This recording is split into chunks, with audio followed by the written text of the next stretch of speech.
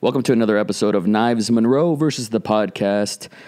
I'm Knives Monroe. How you guys doing? Hopefully you're doing well. I'm with a dear friend, Dave Knop, who was the first guest on this show. We recorded it in Washington, D.C., or maybe just outside, and now we're doing it remote. So, Dave, how you doing? I'm doing good. Yeah, it is. It's a lot different experience when it's remote because you get that instant interaction. That's got a little delay, so there'll probably be a little talking over each other, but whatever.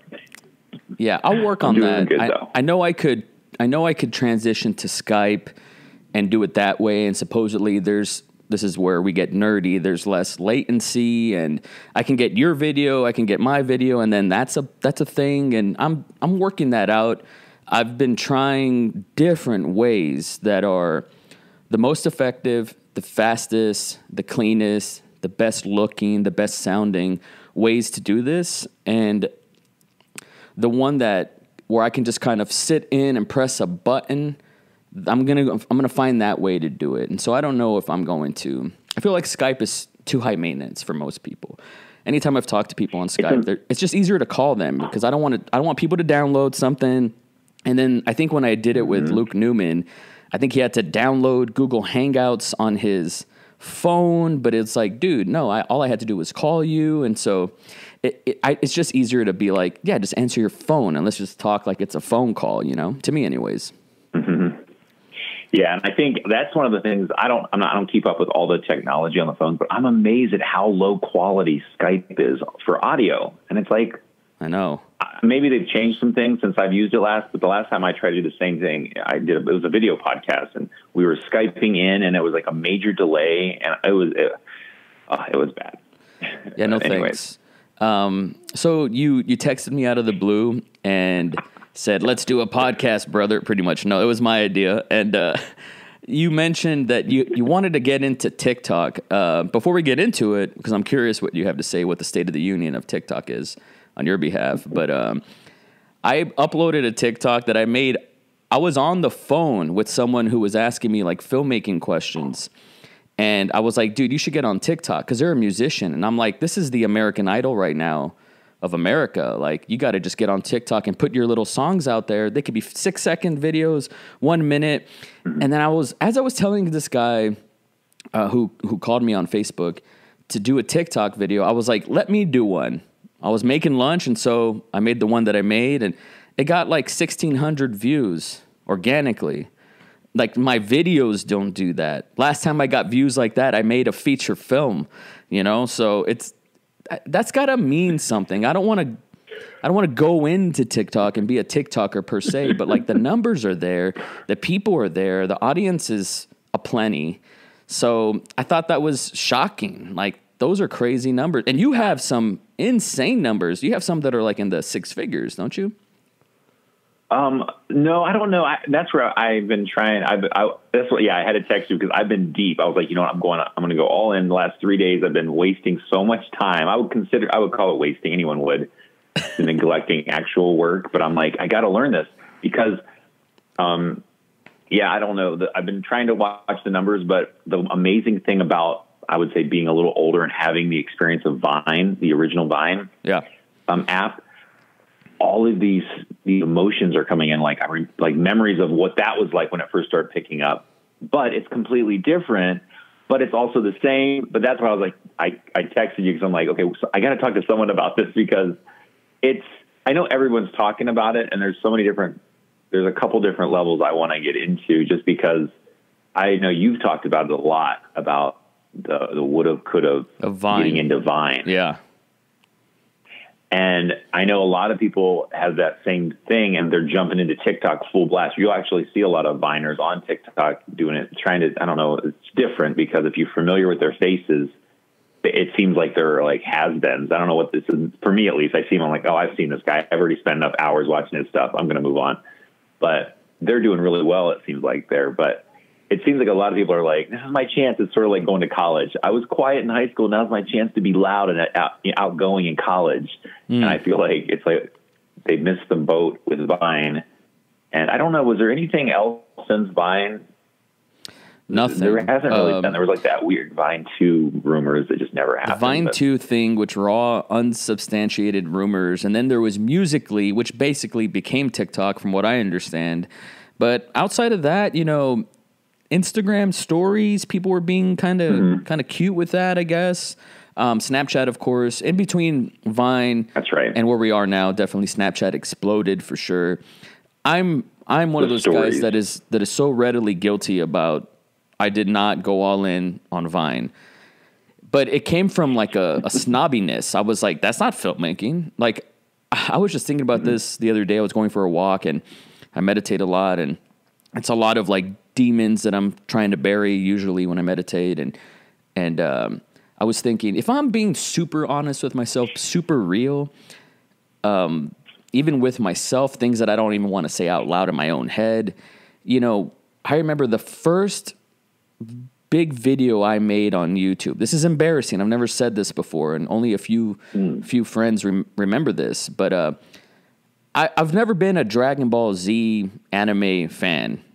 And in 2000 and gosh, it must have been 7 or 8, whenever that movie came out, they made an American adaptation of it, and it was god-awful. And me and my friends made sort of like this parody review thing, put it on YouTube, and you hear this story all the time from like truly successful people that say, we just were playing around, we put it out there.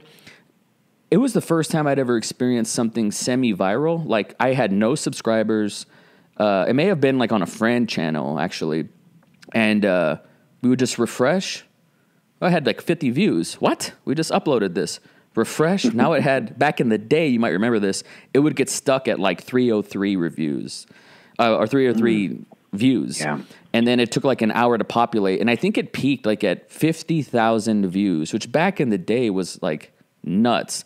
And if I'm being super honest, I felt guilty and ashamed that this video that was about a Dragon Ball Z movie review had my name on it, and it looked like crap, and it was so cringy, and just me and my dumbass friends, and it wasn't polished by any means, and it got so much views, and there were people that subscribed to me that I still talk to this day from that video. Wow. And I remember having this feeling. I must have been 20, maybe 21. And I remember having this thought to myself of like, this is hack. This is not filmmaking. I don't want to be known for this. If I don't even want to be famous for this. And I, since then, developed this complex of like, I don't want to be YouTuber wasn't even a word, but I did not want to be that. It didn't even, there was no career path. There was no, let's try that again. I just remember feeling like, ooh, I did something bad. This isn't filmmaking. And I still have a little bit of that sensation when I post stuff in general. I've gotten a lot better at just not caring and just being, because when you post stuff every day, you're not as romantic about it anymore. But I say that because I took that same guilt with me to Vine, and I was like, I don't take this seriously. This is joke. Like, I don't look at this as a place to get attention, a place to build a brand. Like, I did not. I was like, that's the last thing I want. But there were truly talented creators that were on Vine, that were funny, people that built careers, but also it was a great place to articulate yourself, you know? And there's like an inherent cockiness to like, oh, I could pop on Vine. I just don't want to. And I'll admit to that. That's probably unfounded. But here we are, 2020, now you and me, two old school guys, talking about TikTok. So I want to bring all my baggage in to say I'm not this sort of like a trend wave writer, like surfer. I'm a skeptic at best, always cautiously optimistic about these new platforms that emerge. Because essentially, movie making is becoming more and more obsolete, and like the dinosaurs from the past, I'm still clutching on to what was, at the same time letting go and accepting what can be. Yeah, and like thinking about Vine, I don't know if you've talked about this in other podcasts. I know you and I have talked a lot about it, but I have that, you and I have that share some of the same interest in filmmaking and like perspectives of filmmaking, where I thought the same thing. I'm like, what is this? Why are these people, this isn't even a funny joke. Yeah. But something clicked one night. I was watching, I'm like, this is kind of amazing, because it was limited to 6 seconds and it was also square. So they reduced everything I've known about filmmaking, which was widescreen, cinematic, story. But I'm like, well, there is still a story here. And then I was watching, I like to watch the old time comedies like Laurel and Hardy and the Rascals gangs and stuff. Mm-hmm. And it's like, you know, there's a lot of like silent jokes and stuff. But they tell very, almost like Mr. Bean would be a little bit more current, where you just can see the thing unfold. And I was like, wait a second, they are telling a story in 6 seconds. This is actually amazing. And so for me, it sort of clicked, where I thought, it's different. And there isn't a high resolution version that's available on Blu-ray, but it's never meant to be viewed on a giant TV. It was only meant to be viewed in your hand. And that's how I perceived, or at least that's what got me like kind of going, all right, I'm going to make some videos for Vine, because I got over that little hurdle. But in the back of my mind, I know exactly what you're saying, because I know I text you random things sometimes like cinematic, you know, because I see this stuff and I'm like, is this filmmaking? But that's all, might be a whole different conversation, because I know you've done a podcast about cinema, what is cinematography and stuff like this with YouTube. But you know, that's why though, like I'll go on. No, well, I was just going to add to that with the Laurel and Hardy, like Looney Tunes is that it transcends culture and language. And if you watch old school Daffy Duck, Bugs Bunny, like it's these little 6 second films as well. Like they're gifts. They were gifts before their time. Like it was meant for short attention spans by and large, as opposed to film, right? So just to add to that, like I grew up that way with Bugs Bunny and stuff, and I have to remind myself just how influential that is on the culture as well. And people, you know, I try to show my daughter Bugs Bunny and like the Looney Tunes, and it's too slow for her. She doesn't have the attention span for it. It's like this magnum opus. It's too long for her now. And I'll even admit, I've never gone back to really watch it for that way. But I noticed that if I am looking at an old video and it has like maybe a very iconic slow start to this thing, I'll find myself kind of giving a double tap to see it 15 seconds ahead. Yep. And I'm like, what the heck? So I know I'm Vine and a lot of these other videos that are just, everything's condensed. And so even my brain has been morphed into a newer, what I'd like to see, you know, get to the point sort of a mindset. But it's probably a little bit to do with the fact that, you know, in most cases you're in the bathroom or you're in line or you're just in places that's like, I'm not here to like enjoy this in long form. I just need to get to I want to just enjoy this little moment of entertainment. That's exactly right. Right back to TikTok. You know, just to stay on that TikTok thing, it's funny how we've even been able to manage talking about it for 15 minutes. Hopefully people are still bearing with us, but it's definitely our conflict or struggle with TikTok definitely has something to do with our age, because that's the thing about these 15s, and I don't want to jump the gun in the conversation because I don't know where you're going to go with it, but these 15-year-olds who it's just second language. I mean, we put how many years into understanding mise en scene and composition and lighting and all this, and like that doesn't matter anymore. It's so, I do feel like I've lost something, and it's a strange thing when you're trying to make money commercially, at least from my perspective. Like a part of me is like, no, we can just do it on a phone, but then it's like, no, maybe we should do it on a Red. Like it's never been so extreme where you have the options, and you could, like, now overproducing something is entirely possible. It depends what your result is, but it's a strange thing. Like I have this bug, but there's kids that don't, and so they're just able to go and create. And I do respect that at the end of the day. Yeah, and I know, like, and that's where I was like, I have to dig in, because there's this overlying, just being a little bit older, having gone through through the Vine era, just kind of seeing it come and go and seeing the people that rose from it. And it was just like, there's just always, everyone's got opinions, right? But I know in the back of my mind, there's a little jealousy because I'm seeing stuff that isn't super cinematic. There isn't even any knowledge probably of any sort of camera operation up, but the effects and the the manipulation of whatever it is within the app, even back in Vine and now with TikTok, I'm like, there's people doing stuff that I don't even know how to do this. I don't even know, like, and it's just like the sequence of editing, just the mindset, sort of like, I'm thinking back to, I'm trying to what memory, old YouTubers. There's an old YouTuber that I was like, I don't even think the way this guy's editing. And I think I've done a reaction video to some of the newer stuff. But when I see stuff like that, that's the stuff that usually helps me get away from my judgments of like old school, like this isn't real filmmaking. Yeah. And I'm just like, wait a second, how are they doing this with their phone with zero knowledge of, you know, lighting and all this stuff, and they're still doing all these cool effects. So that's the stuff that always catches my eye, and especially with this, where I'm like, all right, I should be able to figure this out. I can reverse engineer how they're making these text bubbles pop up. And then if I end up on YouTube looking at tutorials this morning, I was like, I got to figure out how these people are doing this. Dave Knop, on a Friday morning, YouTubing TikTok tutorials, I never thought I'd see the day. Well, and because I'm like, I don't know if I'm going to make a video on it. The apps change so quickly. I know I had a whole long, in-depth app review education for Vine that never got made because they changed the Vine app almost within that month. But that's what I was going to say when you were talking about there is this perceived thing, like it sweeps through. It's like, oh yeah, TikTok. You know, usually if you have younger people in your life, they're already on it. And for me personally, I'm like, I'm so tired of hearing TikTok. Why couldn't it have been a smoother name? TikTok. You know, like Vine just was like, all right, it's cool. Yeah. But but because just like the app is, you know, everything's condensed, shorter attention, things are also changing within it where the community, because I downloaded the app a long time ago. I think I even downloaded it when it was Musical.ly, and I'm like, same.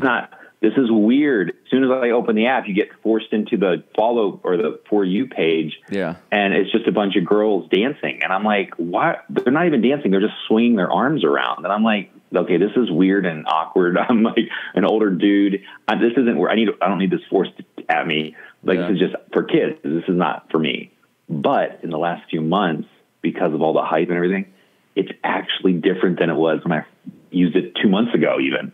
Wow. It is crazy. That's why I texted you this morning. Like, once I found a little community, just like last night and yesterday, I'm like, oh, this is actually so much more fun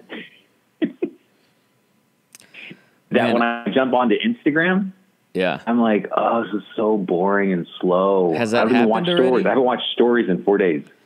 Has that happened already? What's that? That's happened. So TikTok is more entertaining, interesting, lively than Instagram. That's happened.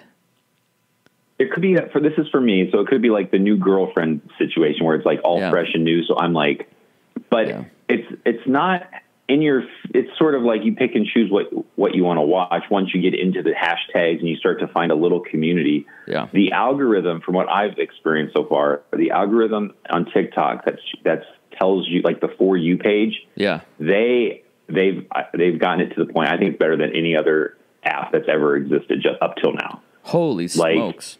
Because I think about, you remember when you log into Vine, and this is why Logan Paul and all these guys got so huge, you get forced these same people. Yeah. And it was like, oh, there's King Bach and all these other guys. And it's like, where's the fresh stuff that I'm into? And just because it gives you the option, you push on it, it says decline or show less of this kind of a thing. And it pushes out stuff. And I don't know, I can dig into the algorithm, but I'm just like, I found like about 10 different people that I'm like, these are kind of fun, closer to my age. So it's not a bunch of super hoochie mama dance and stuff that just makes me feel awkward, you know? For sure. But anyways, that's my little overview of it. But I don't even know how to explain it. I'm like, it's a game changer, but it's going to change so quickly that it could be out just as quickly, because this is what I was thinking. So last night, I guess I'll admit it here, I was like, I got to go to sleep. It's 11 o'clock. 5:30 this morning, I went to sleep after this. I was on there from like 11:30 to 5:30. Holy smokes. On TikTok. And but I was uploading. I was seeing something like, oh, that's pretty funny. I wonder if I could try that. And I was testing. This is me testing the effects, because there's a lot of weird learning curve because they don't label any of the effects. You have to see a video with the effect and then copy it into your favorite, whatever. I'll make a video. Well, that answers that. And it's funny. I was gonna ask you yesterday, hey, do you know how to such and such do this effect? Because I feel so dumb, I can't find it. It's not like Snapchat where it populates. And but I was like, don't bother Dave Knop with that. But little did I know that you were going down the rabbit hole. Yeah, and for anyone listening and for you, the quick preview that I learned is you find a video that has it, and usually it's labeled with a little like magic dust star, and you click that, it takes you to the like almost like a trending page of just that effect, and you can add that effect to your favorites, and then it's in your bin of favorites, and you don't have to worry about trying to track it down again. I like that. So that was something I was learning. But here's the biggest thing. So last night I was going through and I was watching tons of stuff. But it was a different sort of binging because I was trying to hone it into a group that I enjoy watching. Because I just can't get into the arm shifting like dance moves where it's just like, I just get over it. But I found there's a whole community of people that actually have some original fun stuff out there. And I'm like, oh my gosh, and it's different and I saw actually people sharing this in the app itself. They're making videos going, did you ever notice that when you're on TikTok for a while, you go over to Instagram or YouTube and it feels like blah or meh? And I know that's probably the new person mentality. Like it's just new. It's a new app. The honeymoon phase.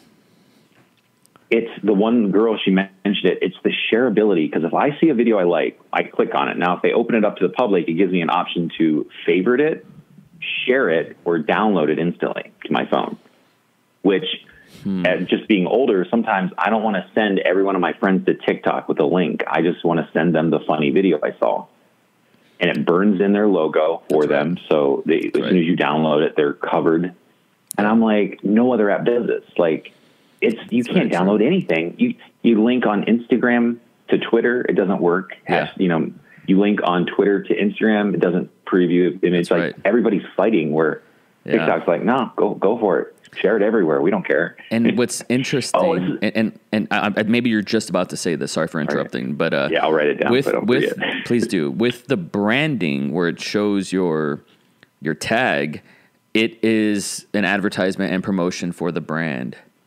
It promotes itself. So even if you take this and cross-pollinate it on Facebook or wherever, it's still a TikTok video. That's why they can get away with that.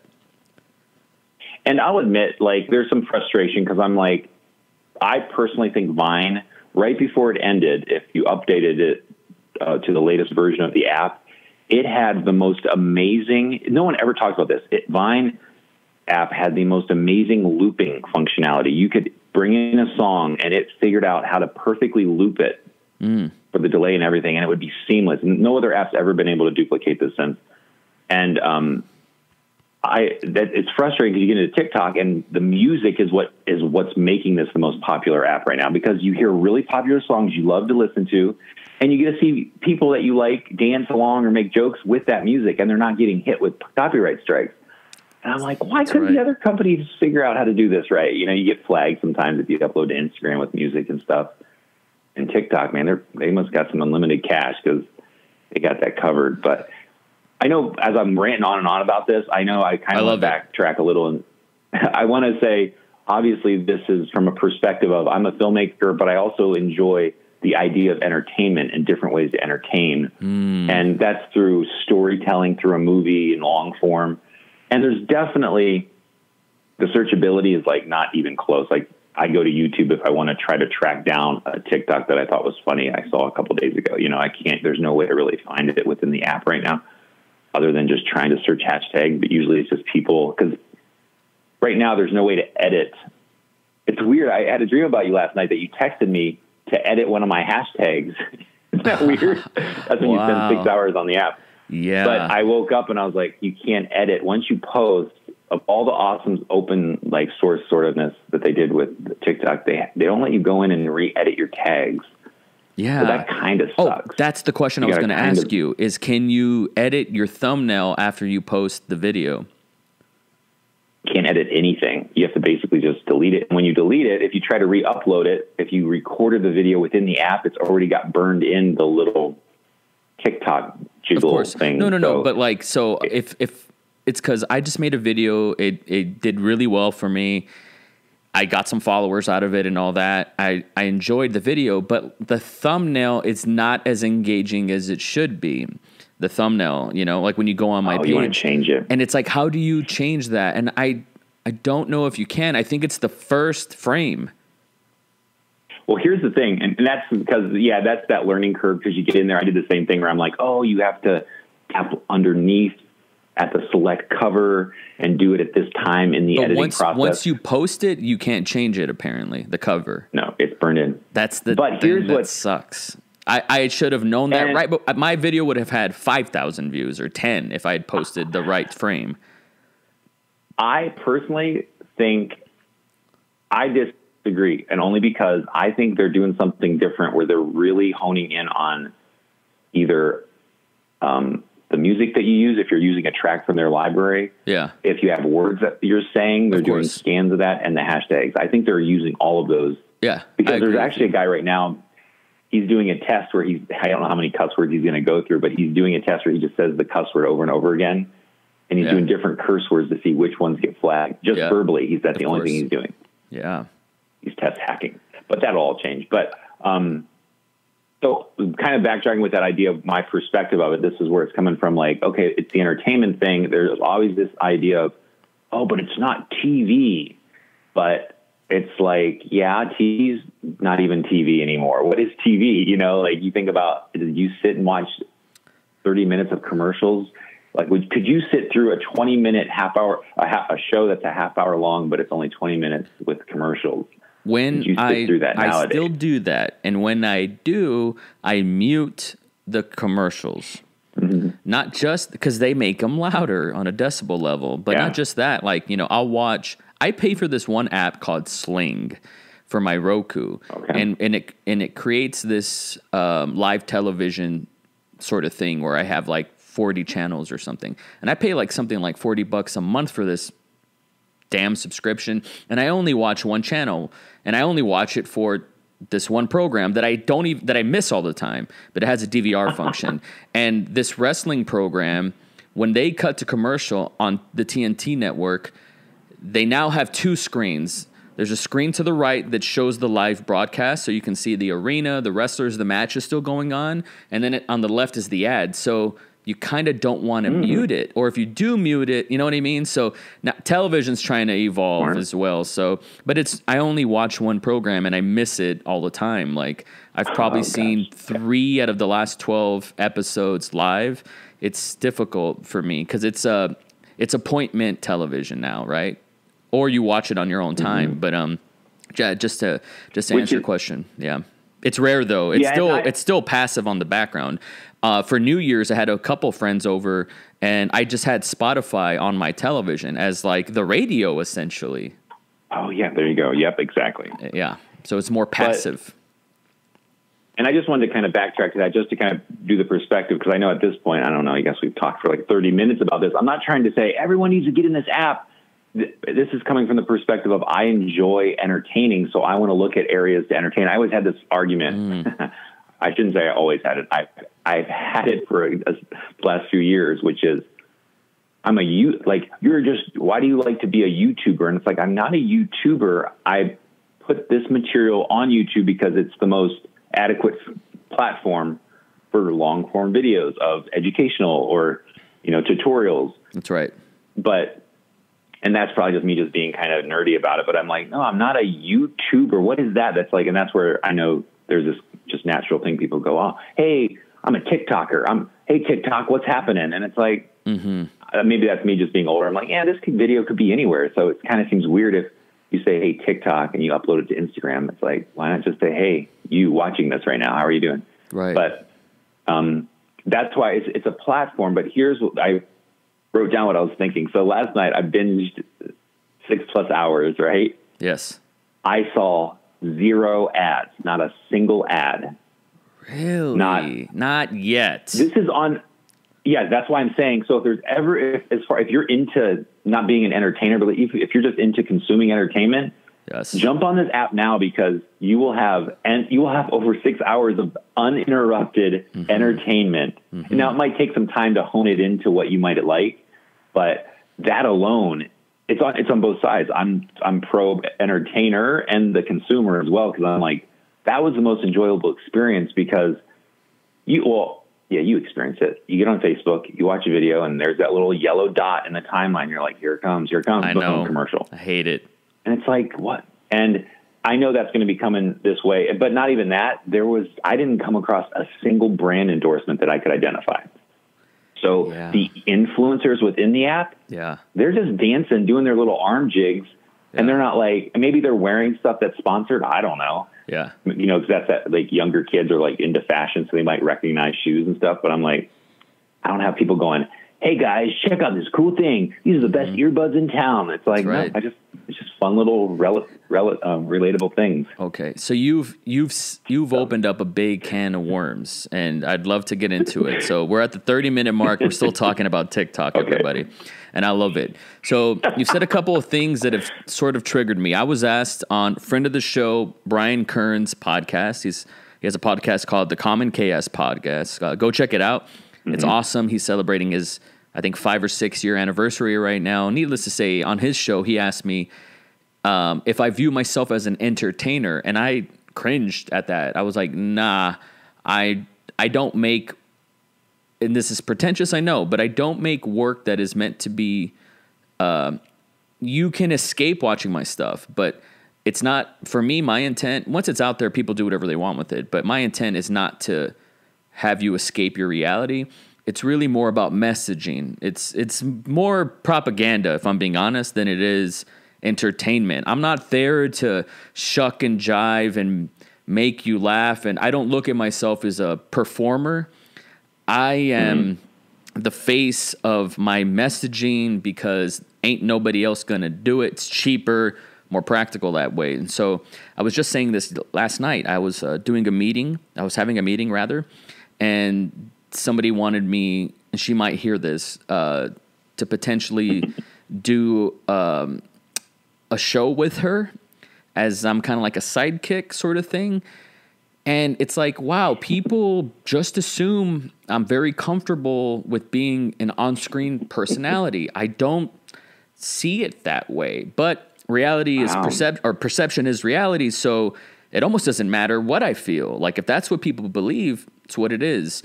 So, you know, I wanted to tell her, like, I'm a behind-the-scenes director guy, but I've just had to do it. I just had to be this front-facing person because nobody else will do it for me, you know? And so the entertaining aspect, this is still, it's almost like a dirty word for me, where it brings me back to my hang-ups from the past of, man, is TikTok the place for entertainment? It sounds like it is. Not everybody is an entertainer. And there's a great dichotomy here, because what I like about TikTok today, it's TikTok today, January 10th. This will change by summer. We know this. Okay. You know, what I like about it right now is there are people that this is not for them. They can't do this, and so they're out. I love that. I think people are still clinging on to Snapchat because my mom is not going to go on Snapchat. This ain't for her. This ain't your granny's social network, the way Facebook is, or even arguably Twitter. And TikTok has that going for it. I love when people are like, oh, that's not for me. I'm like, great. This is kind of like the club, the cool club that, you know, corny ass people ain't going to go in, and that's cool. It has that going for it. That's white hot right now. What's scary, and we'll, you know, write this down because it's worth talking about. Today, Instagram can release a feature that mimics TikTok, just like they chopped the legs off of Snapchat. That's what they do, and it's dispassionate. They can do it, and you know the difference is they don't have that cool factor. And like you said, it's so crowded with the advertisements and everything. But you know, this is the first time I've ever mentioned Peter McKinnon on the podcast. This is a guy that created a TikTok, and from the last I checked, maybe hasn't made anything, because that's not his regimen. His style, his aesthetic is not silly. It's not performer he's not a performer per se. He's a great on-screen personality, but he may be able to find a niche in so far as landscape photography and gear porn, for lack of a better word, the fetishization of tech or whatever.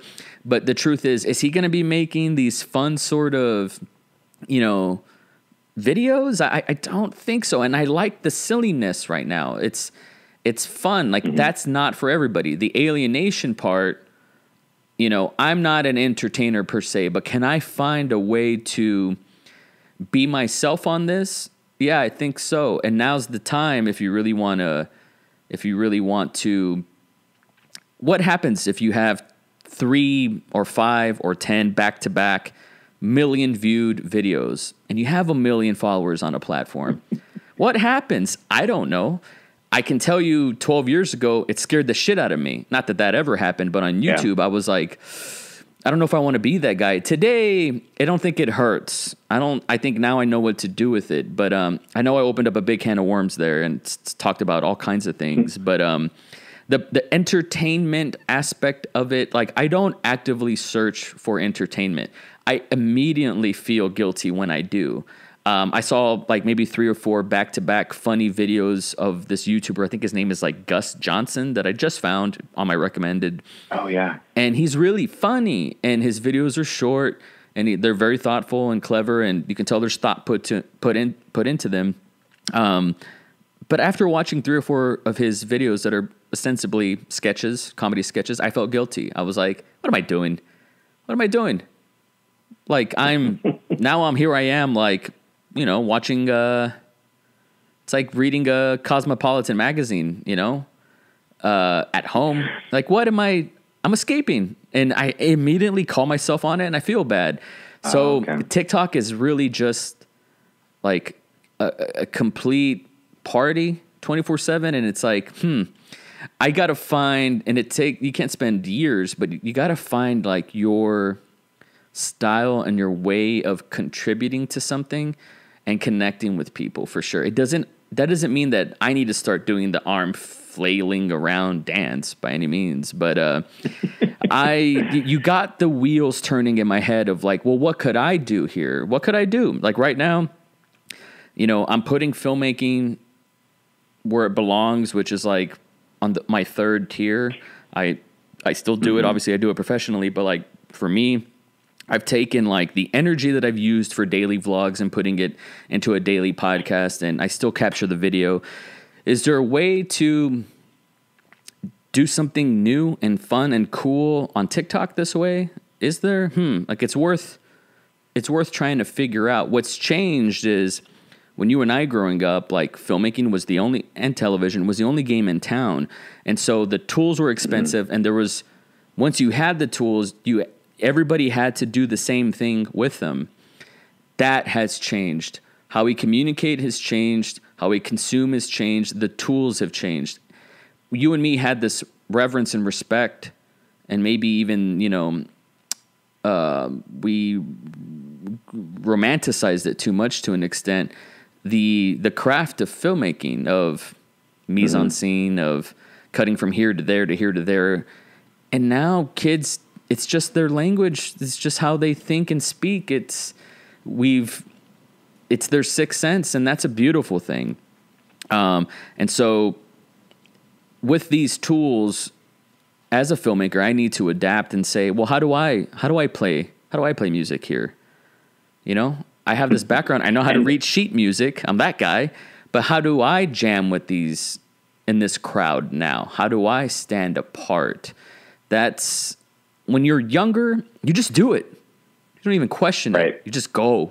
Just go off you're bored or whatever, and you just do it. I want to get back in that zone of just doing it, not even being in my head and theorizing and just doing it. Do you see yourself like you and me have talked off mic about, man, you, Dave, if I can say, you're a perfectionist when it comes to YouTube. Like, that this work is going to exist forever. That when people Google your name, this is what they're going to find.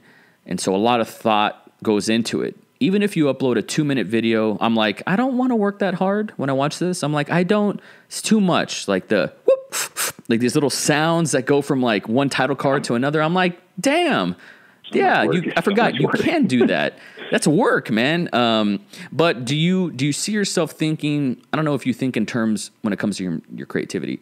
I don't know if you think in terms of projects or if you think in terms of like scratching an itch, but like, is your brain thinking in the TikTok language, and where do you see yourself going with that platform? Like, what do you want to do? I mean, obviously as a consumer, there's that. And so you develop the language, but once you have it, what are you going to do with that? Yeah. Okay. That's a good question because like I mentioned, I downloaded this app so long ago and I opened it and I'm like, this is weird. I don't, it's just people dancing, generalized it, shut it down. Open it a few months later because I have nephews and nieces. They're constantly talking about it. So I'm like, let's see what's going on. Still didn't get it. And something clicked. And sure enough, it was because of trending and just things that I'm into. Gary Vaynerchuk is obviously all over the app. And I started watching and he was just having his little sound clips that he has there. And about this thing of like, people are crazy for not uploading. I'm like, oh, this whole thing of someone telling me what to do. But look, I'll list. He was the one that got me to go back and think of it with a different perspective of sort of what we should do with everything, which is shut down the generalizations, think about what you are looking for or trying to do. Like it's that start with why mentality. Simon Sinek, start with why. But like it goes into this, and that's where I'm like, oh, the benefit is I'm older. I've already experienced the early days of YouTube or the early days of Vine or trying to understand Snapchat, which I never really got a grasp on. But I'm like, wow, we have a benefit over these young people that seem to be thriving on this stuff. And it's like, this is just for them because and I've come across tons of videos on TikTok where they're like, oh man, I hope I get famous from this. And it's like, that's something I wanted to touch on where I think the new idea of fame, it's going to be so short lived. I think you're going to get 3 seconds of fame instead of 6 seconds of fame or something. I don't know what the old slang was. Yeah. You're 6 seconds, 6 minutes, whatever. Anyways, there is an element of this is a brand new app. I'm like all pumped up to talk about it. And a month from now, I might not ever log into it again. I'm totally aware of that only from experiences I've had before with apps where it's the new soda pop, like it's just something new. So it's caught my attention. But the benefits of that, in my opinion, are it's sort of like hanging out with a new group of friends. And it's like the good part is I'm a little bit more mature, so I'm not as influential as I used to be, where even in the early days, being older, I would watch Vine and I would, the big time Vine guys and stuff, like those comedy people, I would end up trying to kind of in my mind thinking, oh, I wonder if I could emulate that joke in my own way. And I'm like, wait, I don't want to copy these. Who are these people? And so I was getting caught up with influence. But that's where I don't know what I like to guess your original question. I'm thinking I'm totally aware that this app we're talking about and everything, and it could be just like old news, irrelevant stuff for me, at least, just because of maybe I get really busy with other things. But I think the reason it's different is because it's completely changed the game. And one major thing is like, for whatever reason, this app has a lot of, hey mom, hey dad, how many likes will it take for you to stop smoking? Ooh. It's a lot of stuff like that. Or like a parent will be still talking to their son, hey, how many likes does this video have to get for you to stop smoking Juuls? And there's a lot of those types of videos that are sort of like, kind of like encouraging. And you know what? I'm like, oh yeah, I'll totally throw down a double tap on that, give them a heart, because it's awesome. Because the person will be like, I don't know, 100,000. And you look and it has like 3 million likes. And it's like, oh, we did it. And who knows if this person ever actually quit. But I'm like, well, this is sort of like this. It's going to start a new culture of like, and I would say encouraging people to do things better, like to improve themselves. And it's sort of like that. I'm all over the place, but it's like a different perspective of how to use an audience. Because there's always going to be those people that are like, they go home at night and they keep logging in to look how many likes they have. Yeah. But if you're going into the app and you're already over that, like you don't need it. That's why I was thinking of you this morning when I woke up, because last night I was thinking started following the psychology guy. He just randomly tells about 30 seconds of psychological facts from his studies. And I'm like, this is amazing. He's not being goofy. He'll maybe put in a face effect on, but he's just like, did you know that when you have an emotion, you actually experience the emotion before the actual thing happens? And he gives like this Latin term of what all this is. And I'm like, whoa, this is amazing. Yeah. I would have never looked this up on YouTube. I would have never found it on Instagram. And here I am, and it's favorited in my favorites category. And I downloaded it to my phone so I could share it to my friends, all within like less than a minute. And maybe he'll blow up and be famous, but I'm not gonna, if I see him on the street, I'm not going to probably run up to him the same way I would Tom Cruise or one of these Hollywood celebrities. So it's like a different sort of thing. I don't know. I've jumped all over the place, but it's because I'm excited because it actually does offer so much for everyone. But like anything that you're going to get into, if you're going to like put yourself out there, you have to know why you're getting into it, because you could chase the likes, but I don't really see. I was thinking, because there's like some people that are super famous. They have like 16 million followers. And I'm just like, that'll definitely be useful for like marketing somewhere. But I don't really see how that fame, it really comes back down to, you better actually be good at what you're trying to do. Yes. If you're trying to be a dancer, you better be a good dancer, because eventually someone's going to say, hey, could you do it in long form? Give us 3 minutes of this. He's up there swinging your arms around, you know. But anyways, that's where I was frustrated. I'm like, man, I was thinking of you especially because I'm like, if I could get, then I know Gary Vaynerchuk, like Gary V, he puts stuff out there. His crew, his team puts all that out. He doesn't even really know what's going out. So I know for people like you or me, we have to manually do it ourselves. Of course. And it's kind of time consuming if you're trying to find a 13-second clip out of a 2-hour podcast, or in our case, an hour-long podcast about TikTok.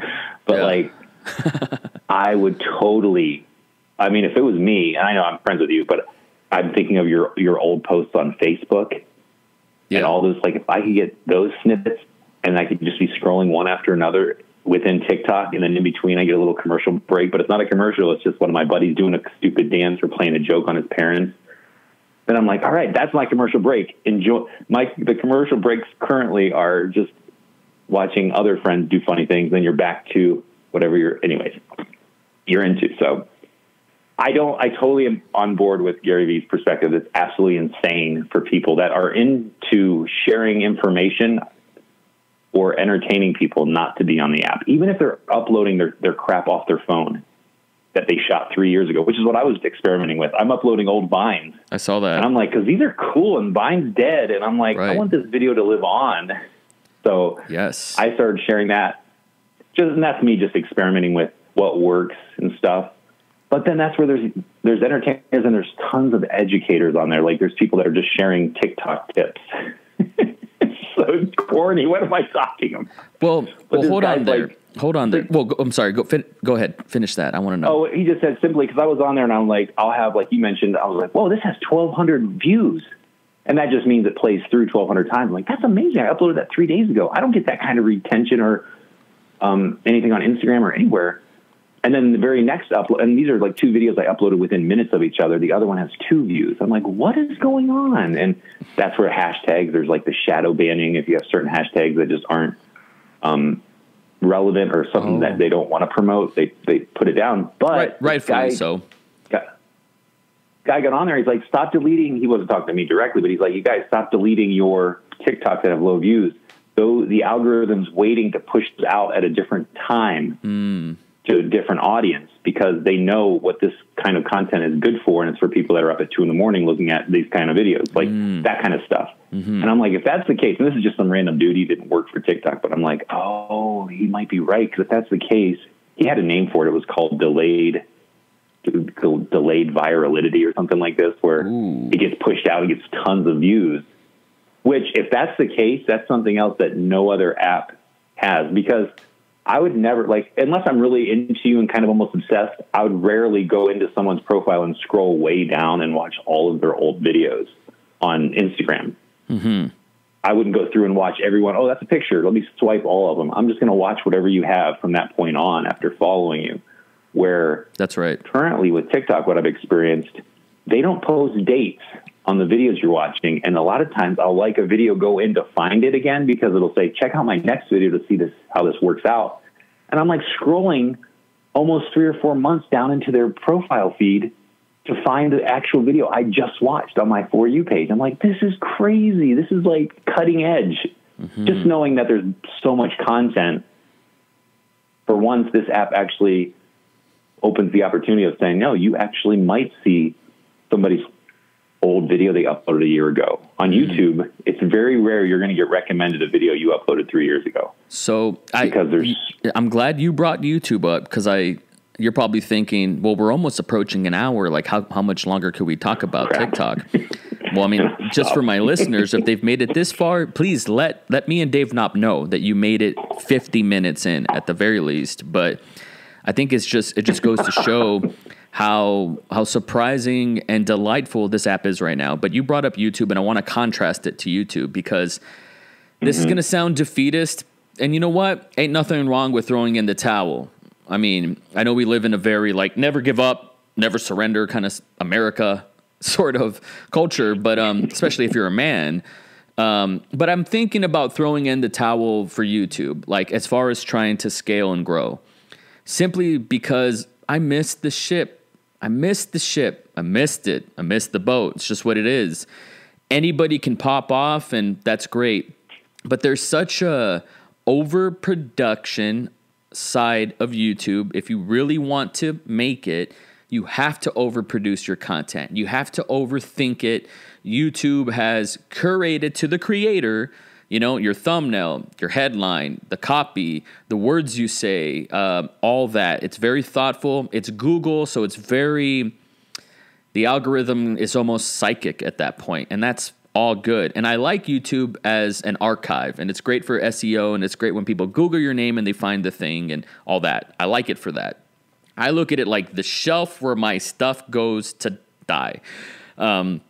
Whereas TikTok right now, everything that you're saying reminds me of like when YouTube was emerging from the cocoon for the first time. And if you slow down the emerging, it's amazing. And it sounds like we're in a golden age for that. And everything that you're saying, not as a sourpuss, I just want to say, yeah, that's awesome for now. Yeah, no, I like that too today, you know, because here's the thing, Instagram's going to steal this. It's going to steal it. They may not steal the audience and like the youth that's there, and I don't think you can steal like what's cool per se. And people are pretty smart. They'll know, that's whack. I think we can agree that Instagram / Facebook's filters, their facial filters aren't as cool or as engaging as Snapchat. Snapchat still has that going for it. Anyways, but there's these cool things that are happening on TikTok, the sort of organic, sneaky virality of something, just like, hey, let it grow and let the algorithm do its thing, being able to use the music, being able to, if you're a musician, what if your song goes viral? Like, that's what I'd be thinking of if I was a musician today. There's all these great hacks, for lack of a better word, to grow. There's room for growth.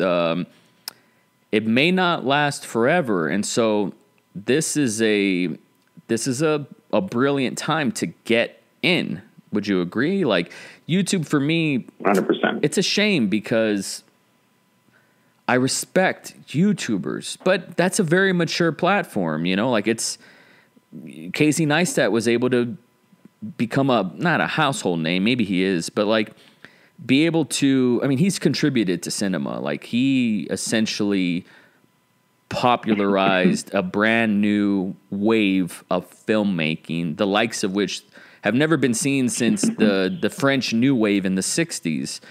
That's amazing. Yeah. That's cutting edge, and I respect all that for it. But there's such a whoremongering on YouTube of buy my shit, subscribe, smash that like button. There's so much of that. I usually just use YouTube to either be inspired or to search for how to do something.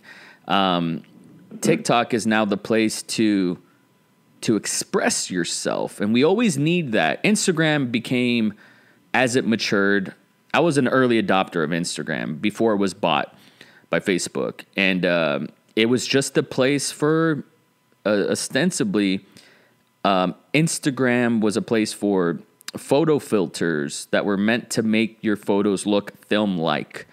And that's what I used it for. Someone who's been on my show, Cody Weber, was the first person I saw on it during the Tumblr days. Man, we're all over the place. And I adopted it as well. Back when there was like 20 apps on the App Store. Joking, but not joking. Instagram's became a whoremongering place too. Like you said, the influencer culture is overbearing. There's ads every third or fourth post. I can't see all the stories that I want because the 5 people that are at the top of the window, I don't care. I just don't care. By and large, like celebrity-wise, it became very celebrity-infiltrated. There was a while where celebrities were too cool for it. And then Ellen DeGeneres took a selfie with Bradley Cooper and Angelina Jolie, and then everybody got on Instagram. It's fine. That's what happens. That's right. I forgot about Facebook is just a place for, in Hispanic culture, we call it cheese man. That's like the Tex-Mex of just like gossip. It's just for, propaganda, but it's still very salesy. Like I have people that I graduated with on high school that got into pyramid schemes that are like tagging me on things. It's like, you're embarrassing me. Snapchat it's still like my place for anonymity. Like, nobody at my workplace is going to follow me on Snapchat and stalk me, or, it's very like my sister's on there. That's where we talk. My brother's on there. That's where we talk. My cousins, like it's that place. Dave Knoptop, I still watch his stories when he posts. But here comes TikTok, like this new, vibrant, emerging, evolving expression platform that is solely based on creatives that are confident enough to turn the camera in on themselves. This is a big distinction. I don't see that on Facebook often. I don't see that. I feel like Facebook has curbed the live feature. Like it doesn't have the same oomph that it did when it debuted. But videos for that matter, just normal videos. But TikTok right now, there's a lot of eyeballs on it. And what you and I have that we've already put in the decade, or couple decades, no offense. That's meant to be a compliment. But you've been playing with videos for at least 20 years at this point, and you can bring that experience and really do new things and scratch an itch and get the high that we haven't been able to, that I haven't been able to feel in a very long time, and meet new people and gain new followers and gain new contacts that are outside your network, in your bubble, that you would have never met on the other hand. Facebook, usually it's people you kind of know, or maybe you met, or a friend of a friend of a friend. But TikTok has this sort of, you never know who's going to see your thing. Somebody from the other side of the planet could see it. I knew there was something great going on with TikTok when I saw a headline just a week ago that the Army banned it from their service members. The Army will not, you can't be on TikTok if you're in the Army. There was a few TikToks I saw where people were on military bases in Korea, and they're saying, here I am stuck in Afghanistan, and I was just about to be out, and here I am doing nothing. That, I could never find that on Instagram organically. That wasn't going to happen, or Facebook. So there's this new sort of like discovery process, which is just delightful, and it's certainly missed, man. Can you contrast with your experience? Because I mean, you've had viral videos on YouTube and Instagram. Lad Bible picked up your video on Facebook, and didn't it get like hundreds of thousands, if not 1 million views or something wild like that? Can you contrast TikTok right now, the golden age, whatever it is right now, today, to these mature, I don't want to say dying, but just to these mature and if I could be biased for a second, just not so much fun anymore platforms? Like, how long do you see this lasting? And how is it different, and how can we maximize this as creators? Yeah, I'm trying to think of, I'm going to get the microwave version here, because you said some things that just sparked some other ideas. But in contrast, I think it's that constant perspective of everything's constantly changing. The community sort of dictates how things are used. You know, that's where TikTok, like you said, Instagram was originally this thing. They were trying to compete, and then people were using it, stuff like that. They kind of morphed into that. Looking at it, and this is, some of it's just like, I'm a little bit older, so I'm just like, who cares? It's something, if it goes away tomorrow, I really don't, I'm like, I'm not that invested in TikTok. If someone deleted the app off my phone, I never opened it again, I'd be bummed, but I'm like, I got Instagram to fall back on. So there's these things, I think it's just as the majority of the culture, or at least the community that I'm involved with, as they mature, I noticed that a lot of my friends, they're getting older, they've gotten married, they started having kids. And so they're posting less. They're actually not really posting anything entertaining. Now they're just kind of like, the only time I can make videos is when it's going to be like a very important topic. Birthday party or something. Right. And so that, I think that general shift is always going to happen in like I would say my immediate group that I'm following. And so I look at TikTok and I'm like, this is so cool. I found a group of people that are close to my age, a little bit older, but they're posting things that, you know, they're parents and stuff. So they're doing stuff that their kids are like, stop it, Mom, this is corny. But they're just like, who cares? I want to have fun. I used to have fun before you guys came along, you know, like that's the mindset I'm seeing.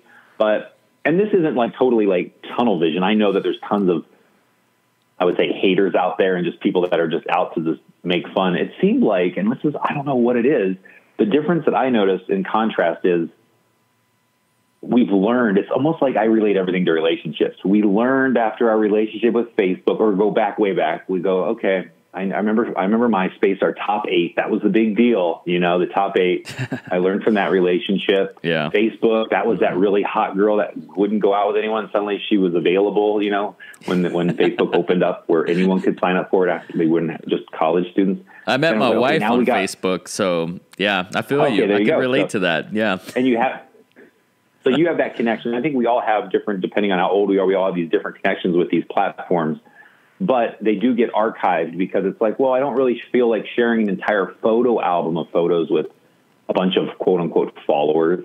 These people are and this is all about like, whether this is just the general user. I'm not talking about a high level influencer. I'm just thinking of somebody that wants to put out videos. They're not afraid to be on camera. But if you've been on the fence about it, yes, like you said, I see more now than ever with this app of people that seem to be like, just like, yeah, I can hit record on my phone and post it. It's actually so easy now that they're doing it more. And I think Instagram opened that gate because stories and stuff, and you see older people actually understanding how stories work. Right. And they'll still mess up. There's still people I follow. They post every photo they post in their Instagram feed. They put a link in the description, which doesn't actively work. Thanks, Instagram. Of course. But in contrast with that, yeah, this app, I know that I'm talking about it, and it's the new thing in town. So it is that perspective. So it can just as easily shift and change. And there's this, like, I think of being old as being bitter. Like, yeah, I know how these things go. They start getting ads every other video, but it's like, yeah, that could happen. Makes sense. Businesses do that, or they might actually have learned as well. It's the company, you know, the stockholders and stuff. They might say, let's do it different and just take over. And I know you mentioned Instagram is probably going to copy for sure, because they're the ones that kind of kept me from going all in on Snapchat, because I was like, oh, Instagram has stories. I like to be with my community of people I know. Yeah, and that's where Instagram is. And that's the same way. And I think that's it's like the good and bad of TikTok. TikTok is sort of like like when you have like the guy that has a normal job at night, he's a dancer, you know, and it's kind of like that. It's like, oh, you know, the moonlighting. I have my normal community on Instagram, but at night I dance in the mirror on TikTok to stupid songs from the 80s. You know what I mean? And it's like a fun little alter ego, and you don't have to necessarily bring all your other followers over. So there's other aspects that pull you in that I think are kind of appealing, which I know is just sort of, those things are short-lived. Once all your friends know you're on TikTok, and, you know, grandma jumps over there, and now it's the new app. Like, oh, I don't want to do these videos because my mom keeps watching them, and she's making me delete them or whatever. I don't want her to see what I do with my friends. That kind of stuff is always going to exist. I think what I've seen, though, and at least maybe it's just the communities I'm focusing in on, I'm like, wow, this seems a lot more positive, where they're just flushing out the haters because they're just tired of it themselves. The people that are, because they're like, we already know what it's like to be the outcast and the nobodies of Vine. Yeah. Let's just have fun within our community with, like, this is within the app. You can do reaction videos built in right to the app. Like, think about trying to do a reaction video on YouTube and you've never edited a video in your life. How would you do that? Impossible. You can't. You can't. Show yourself watching a TV screen. Like, would you even understand? Like, I'm just thinking of like an old timer just trying to get into YouTube. But I don't know if that answered the question completely. I know I keep going on these rants. And I understand that the app itself, depending on what someone's trying to do, like if they're like a filmmaker, somebody that wants to create specific content, I do look at this as sort of a hole in the bucket. You mentioned Peter McKinnon. And I think that's why he kind of veered away from it, because he's got other intentions for what he wants to put out into the world. And for me, I like the psychology of what captures people's attention. Yes. And it's that thing of like, well, my situation in life is opportunities where I have a little bit more downtime than I should. I guess now more than ever, I should maybe focus on writing a book or doing this other thing. And I'm screwing around watching TikTok. But I'm like, I don't know. I feel like I'm learning things, because that's, like I mentioned, I'm following people like psychologists and doctors, and I'm learning these random little tidbits of facts that I can go and research on Google to make sure they're not just, making it up just to make a funny joke or something. And it's making me actually, Gary Vee mentioned this, it's making me want to do more, but with a different intention. Where before I wanted to get a bunch of views on YouTube, I want to get a bunch of views, otherwise I'm going to abandon it. Sort of like what you mentioned, you're sort of like, you feel like you missed the mark. Yep. But if you go into it like, this is just another avenue of a way to express myself or these topics and share them to a different community that might never see them otherwise. Like, I feel like that's where TikTok comes in, where we have an opportunity to educate or inform people that are up and coming young people, if that's the thing that you're into. But that's the thing where I'm like, well, I do have to acknowledge that it's a hole in the bucket as well. It could be like I was going to work on a YouTube video last night, and I sat there and flipped through TikTok all night. I was too tired to make a video for YouTube. So I'm already part of the problem. Let me ask you something. This might be a little off topic, but and I mean, I'm not blowing smoke up your ass. Like, like I love you. I respect you as a creator. Like, I can't tell you how many times I've come up with a cool idea, or I've worked out a video, kind of like if I'm like a sculptor with clay, just by these phone calls with you and being able to talk to you. So I truly value your opinion when it comes to creating content, even though just the term creating content sounds so businessy and snake oil salesman-y, and I hate saying it, but it is what it is. And it kind of ties into what I'm going to ask.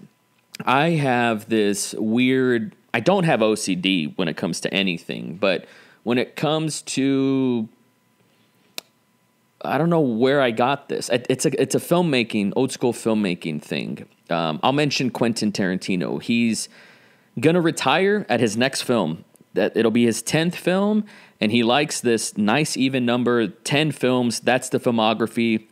If you've never heard of Quentin Tarantino and you're a 15-year-old and you put your hand in a bin and take a random DVD out, if it's a Tarantino movie, he knows that he wants it to be a great one. Whichever one you're going to get is going to be quality, because he's just put in 30 years that much of attention in 10 films. And he knows that the older you get, you start becoming irrelevant. Like I'll mention George Lucas or Steven Spielberg, who Spielberg hasn't had a hit the likes of Indiana Jones in a long time. And he keeps remaking movies and trying to make it work. But it's like, Spielberg, your time is maybe come and gone. But you can't tell someone to retire. Clint Eastwood is still doing it. There's exceptions to the rules. But I too romanticize this notion of the filmography. If you're a band, we have these albums, they're concept albums, and so much work went into it. With the internet, I struggle with, and this is a common theme with caring about what other people think, but I struggle with, if someone goes on my channel, I don't want, on YouTube for specificity, I don't want people to see a half-assed, in-the-moment, irrelevant piece of whatever. Like, oh, here's this 2007 Dragon Ball Z video. Why would I want to? I don't know. I'm kind of embarrassed of that, maybe. And so with TikTok, being that it's a clean slate, what are your thoughts? And do you have this trouble with like, no, I want every TikTok that I make to be thoughtful, and I don't want to say perfect, but like, I respect Gary Vee so much because he's able to not romanticize one post.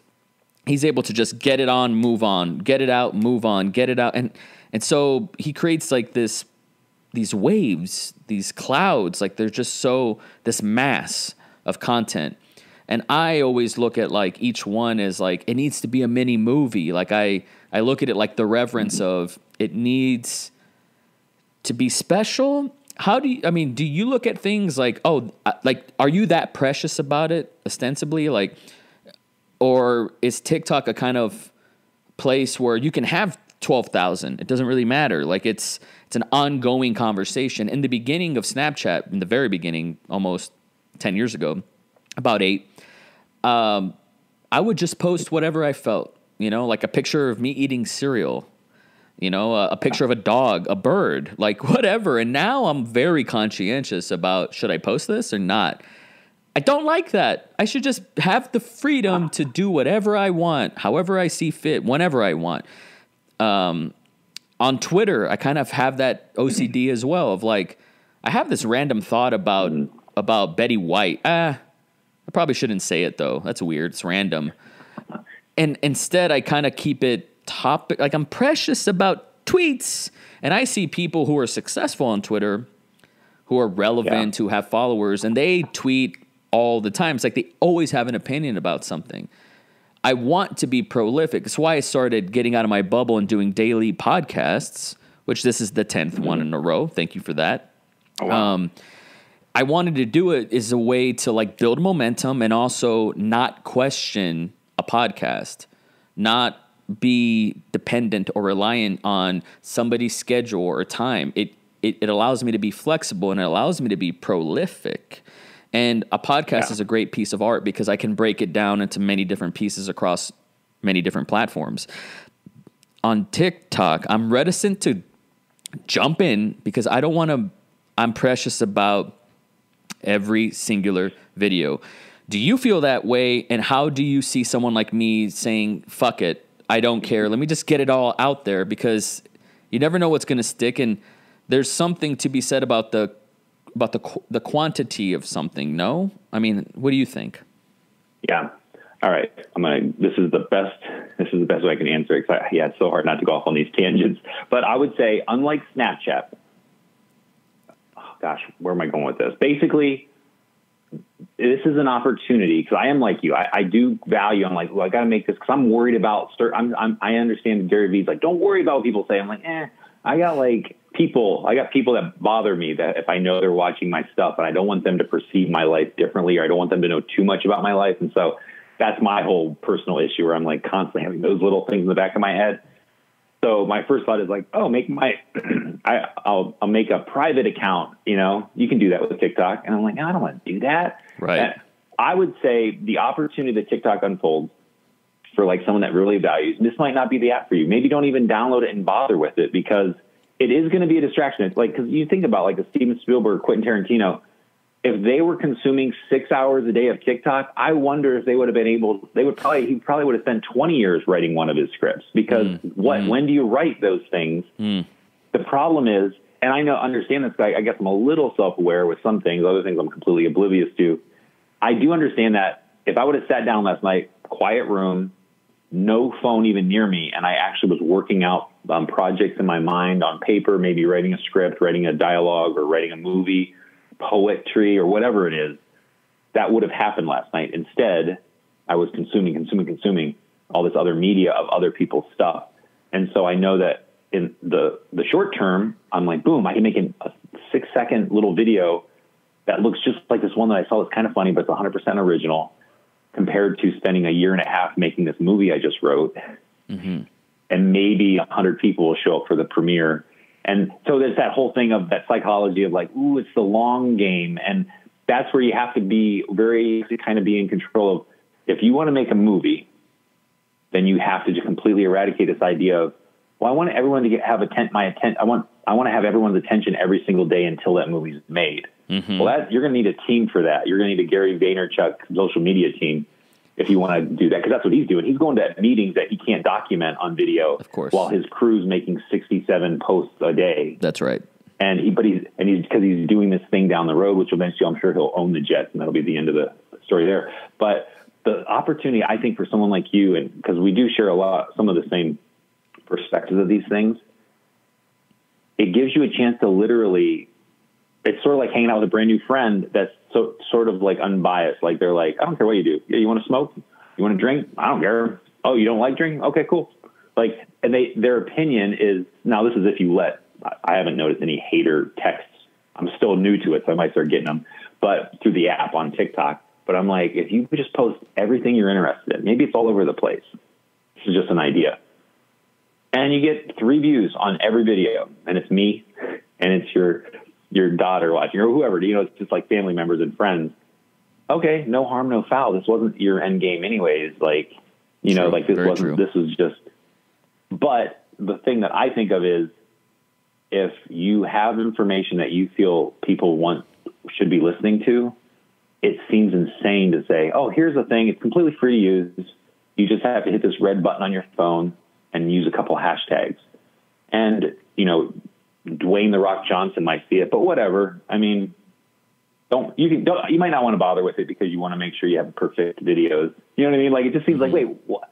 I have opportunities to interact with like people that might help me in my future career, that's where I think Twitter is so appealing, because you could at any celebrity and they might write back to you. Yeah, they might, for sure. And that's the thing where here, the app is so new that it's like, you might make some content that Gary V watches and like, wow, actually that guy's got a really good point with that. And I don't know anything about filmmaking, but I'm liking this. I'm going to repost it on my thing, and that's the stuff. Like, I don't know if that's if that actually answers your question, but I feel like unless you're trying to plug up all the holes because you have this major goal that you're trying to do, then I would say, I totally just watch from afar, TikTok. You never have to hear the word or say the words again, but know that there's a huge community of people. Like, it's actually like, I think of when they're like leaving a city because, like in a post-apocalyptic movie, I feel like it's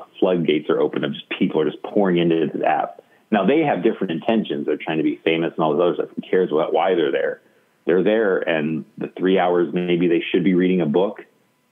I guess we could have, you could worry about whether they're reading a book, but they're on TikTok watching somebody. Why not come across your face again? There's that guy again with Mohawk, Yeah. And then all of a sudden they see you recommended on YouTube. And like, wait a second, go back. I want to watch that. Why? What's this? I don't know. I've seen him on TikTok a few times. Boom. Now you're in, right? You're in one house that you never were going to be in, and they're watching whatever. And that's the thing. I'm like, this, and I'm sure and this is the thing. I'm sure next year there's going to be another app that comes in, or maybe it's Instagram 2.0 and it's like a paid subscription and everybody's there. Okay. And cool. Remember that TikTok video or that TikTok podcast we did? You're going to scrap it? You're going to delete it? But thinking of all this though, this is just this random thing. It's kind of a bummer. I appreciate anyone that's listened this far, because I know this is at the end of a long conversation about this, and hopefully you've already downloaded the app, those of you that are listening, because it's insane to even think about. Just do it a couple times and be like, I'm over it. But I've had a lot of long distance relationships, and people, this is so random, but it actually makes sense to me. People always talk about wanting to live on Mars. I want to go to space. I want to live in space. And I'm like, here's what's going to happen in space. This is no joke, because I live in space every day of my life, metaphorically. I'm in my house. Well, last night would be a perfect example of me on my space shuttle. I don't have friends around. There's nobody to hang out with late at night. Everyone's at home with their families. My friends are older and stuff. And I'm just sitting in my house, and I'm watching endless TikToks. And that's how I entertain myself on my space station. And I'm interacting because I'm leaving comments. It's all the same things. It's stuff you get with YouTube and other things, but it's so short and you can get through a lot of different connections.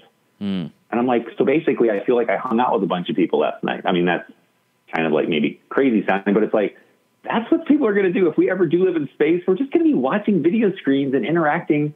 Because other than just like doing like Mars gardening, I don't know what we're going to do up there, but like if anything, the app is prepping you, or at least your kids, for what it's going to be like if they ever decide to go up into the space shuttle. And it's just like, so we're just getting a preview of what it's really going to be like. That's what I feel like, this app, it can be what you want it to be. If you want it to be a total waste of time, then totally, like, check out all the super trending hot people that are on there and try to take their things and be the most famous person that reacts to their videos, or just make it as educational as you want. You might actually, I've never really honed in. I've done a couple of filmmaking hashtags, and I found a couple cool channels that I'm like, these are pretty neat people, because they're younger kids just getting into it. They're at a college, so they're documenting stuff that I'm kind of bitter and old and bored with documenting, because I've seen it every day. Like, oh, a new tripod. Okay. Like, he's documenting, like, look at this new cool tripod. It's got this hydraulic head. I'm like, oh, that's actually kind of cool. What brand is that? But that's where I'm like, maybe that's me old time. Like, this is my way to see what the kids are up to these days, but I'm a little bit more aware of that, the whole in the bucket mentality. Cause I know there's other stuff. Like, I don't think I'm at this point going to be known for my TikTok legacy, but famous last words right there. Those are some famous last words. Yeah. Don't count your chickens. Yeah. I mean, YouTube could shut down tomorrow, and like, what legacy do I have there? Like, I don't know. So that's the thing where it's all short lived. So I would say Steve Martin did it. Did you ever see those commercials for the Masterclass series? Yeah. As a matter of fact, dude, every time I see those, I'm like, I want to watch it. So Steve Martin has one, and in his preview, he's like, people always come up to me and say, how do I get an agent? How do I do this? And he's like, shouldn't the first question be, how do I be good at what I do? Which is exactly my mindset. I'm like, that is so perfect. Like, great. You want to be popular on YouTube, or you want to be popular in the podcast arena. Great. Just be as good as you can, and the audience we'll figure out the algorithm to get the viewers and the listeners in. But if we're like me, I feel like I've constantly tried to chase the views, but I've sort of been wishy-washy on how knowledgeable I really am. And I'm like, why don't I just master my skills and that's where this isn't all random. Going back to TikTok, I'm I'm looking at the views because I'm interested in the analytics, but I'm like, I don't really care, because in my heart, I'm like, YouTube's still my main investment, but it is there. And I just think of what I experience in everyday life. People get old, they retire. If you're not influencing younger people, then your information is going to die off with us old timer filmmakers, because there's going to be that kid that is a part of this world of TikTok, but he still has this nostalgia for what it was like to be a filmmaker in the 80s. That's so funny. Or what would it be like to be a filmmaker in the early 2000s, because they were born in 2010, right? That's 10 years ago, by the way. We're winding down here. This is awesome. I'll say this, and then I want to get your last thoughts, and we'll wrap it up here. Also, my battery's dying on my Mac, so I'll plug it in a bit. I have been doing this daily podcast, of which people are listening to, I think, and if I had a New Year's resolution for 2020, it was to do a daily podcast. I think I went off Twitter one year, or I posted like a photo every day on Instagram for 1 year. And like, it's something about the clean slate that's like helps me go, propels me. And then you get momentum, and then it just becomes automated. But the podcast world, I'm not a Spotifyer. I'm not a SoundClouder, like you said. Those are just the platforms. What you said about Steve Martin, I might just name this episode that, like, how do I be good at something first? We forget that. I certainly forget that. I think my wife just got home. And it always comes down about that. For me, I want to be one of the best podcasters there was. Communicator, someone that is able to connect with humans. So if I had a resolution this year, it was, I want to strengthen my connections and my relationships with people. Not, I want to network, No, I want to talk to cool people. I want to have relationships with cool people. And 10 days into this podcast, it's happened. And I've been using this art form, this medium, and people have been DMing me, messaging me on Twitter, which never happens. I've been having phone calls. I've been having some meetings. And in my community in Austin, people want to come on the show. And it's cool because I think they want to promote something, which is cool. But I get something out of it. They get something out of it. And I've always wondered how it works. A professional photographer who takes pictures of models in an artistic way. And I figured it out. I've asked them. I made a little movie about a photographer I'm still editing. And I asked him, so how does this like work? Is it a quid pro quo? Like, are you paying the model? Does she pay you to get her photo taken? And he told me it's mutually beneficial. They want work. I want to do this. This is kind of like what I do for fun. And so, it's a win-win. And I was like, I didn't know that. I thought somebody got paid here. And maybe professionally for a magazine, you do. But it's like the podcast. If somebody were to ask me, well, how do you get guests? And do you pay them? No, like we're having a chat. I don't get paid right now, and they're not getting paid. I'm certainly not paying them. They get to promote their thing, and I scratch their back. They scratch mine, I guess, and that's it. It's the same thing. I am pursuing mastery at this. And what's cool is wherever I put it, on Instagram, Snapchat, Facebook, Twitter, doesn't matter, blogs. I transcribed this audio and I put it in a blog. This is the whole ethos of what Gary Vee's talking about and why he's so prolific is he's the communicator. And these distribution direct-to-consumer platforms are just that. They're just channels on a TV network that potentially, if you're engaging enough and if you're cool enough or if you're fun enough or whatever your thing is, that you can leverage to affect your real life. And I think that is the nucleus at the end of the day with what we're trying to accomplish. Like, hopefully, because your legacy is going to be your connections and relationships with people. That's going to be your legacy. And maybe your YouTube is a way to magnetize people into your circle. Like now me and you are friends. Well, it's because of YouTube, but not because of YouTube, but because of YouTube, or Facebook or whatever it was. And I'm doing that with this podcast as well. And I'm going to try to do that with TikTok and LinkedIn and Medium and whatever, Blogspot. I'm just kidding. But MySpace, like at the end of the day, I want to be able to connect with people. I want to be able to have a phone call with someone who is out of my league, like a Casey Neistat, because maybe he saw my TikTok and maybe he thinks I can do something for him. He sees something in me that other people don't want to admit, and maybe something that I can't see in myself. And for some people, I think they look at it as like a means to an end, and they can use that to sell merch, or they can use that to push an app or to sell a product or service. I'm truly in this to have a good time, and we forget that. It's not about, how do you monetize? Somebody asked me this yesterday. Well, how do you monetize on TikTok? I'm like, I don't know. It's the same way we've always monetized. It's either you push a product or, you push a brand or, AdSense. It's what it's going to be. Sorry, I've been rambling. But those are my closing thoughts is at the end of the day, this is about human relationships. This is about, well, maybe this can get me a job. It's always an ends to a mean. And, I think kids are doing it because, well, in high school, it's cool. It's like the party. What did you do last Saturday night? Well, now it's like you show up at 8 a.m. and it's like, look what Fred did on TikTok. It's a conversation starter.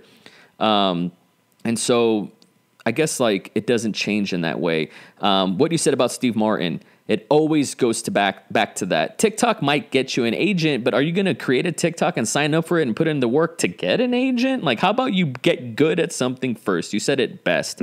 So those would be my closing thoughts, man. But we've spent 90 minutes talking about TikTok. Anything else that maybe you wrote down or something that you want to get in before we sign off here?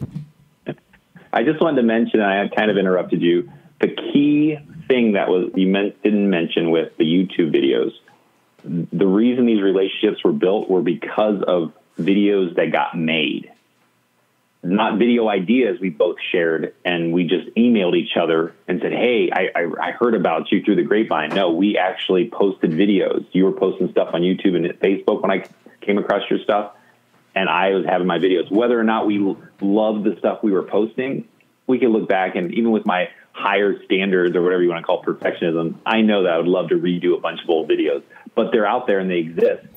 And, I guess the new terminology is, oh, it's so cringy. But I'm like, dude, cringe gets relationships, because if you worry too much, if I would have worried so much, but all that to say is that's the key feature, which is back to this app and talking about any social media outlet for somebody that wants to create content or create art or create, like, I like how you always word movies being a dream language and stuff. Yeah. I think that would be perfect on TikTok, by the way. I'd love to see that in my feed sometime. But just because I think people need to hear this, if it gives you an avenue to make these things much quicker than to see, like you said, you're editing a video right now.